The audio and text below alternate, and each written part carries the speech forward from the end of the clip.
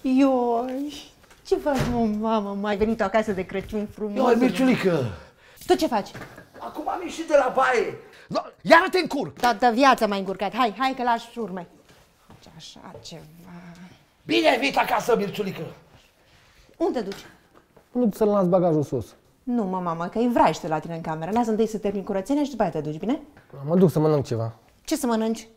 Păi voi nu vedeți ce în casa asta? O să mâncați după ce termin, deci aveți răbdare. Mă, Mirciulică, hai să merem în oraș la restaurant și mâncăm acolo. Ce zici, mă? Merem la restaurant și mâncăm acolo. Foarte frumos, să vorbească lumea că nu vă fac mâncare de Crăciun. Ce să zic, haide-te la o parte. Dă-te! Omori cu zile. Ioi, mă, Mirciu, mă, șeful mei. Hai să merem să luăm niște stixuri de la non-stop. Vrei? Hai. Așa îmi pare de bine că ai venit, că altcumva e când suntem împreună, nu? Ce faci, mă? Mă, ție nu ți-e rușine?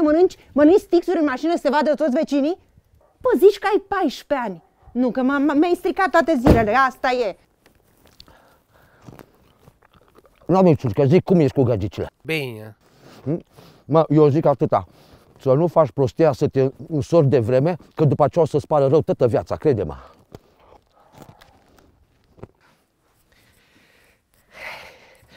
Ioi, foamei mie. Ioi, ce cu voi, mă? Ce cu hainele astea pe voi? Păi așa vreți să mâncați voi în sfânta zi de Crăciun? Ia, hai, merge și puneți ceva pe voi frumos. Dar ce au hainele astea, femeie? Păi tu nu vezi că parcă ești decăpătat? E sărbătoare, mă, hai, nu vă mai uitați la mine. Deci nu pot să cred, uită-te la el. Of. No, mai trebuie ceva?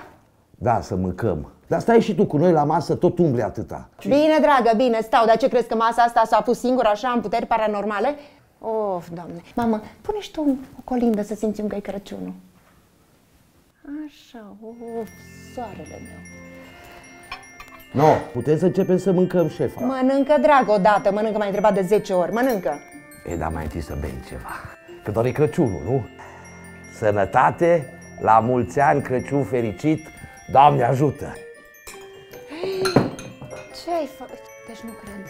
Ce ai făcut, mă? Uite ce ai făcut, mă, ai pătat fața asta de masă, acum am pus-o, nouă.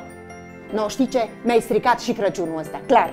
Hai, ridicați tot de pe masă să mă duc să o spăl, că dacă e proaspătă pata, poate iese. Și tu de jos cămașa aia să o calca lumea, nu știu cine ți-a călcat-o.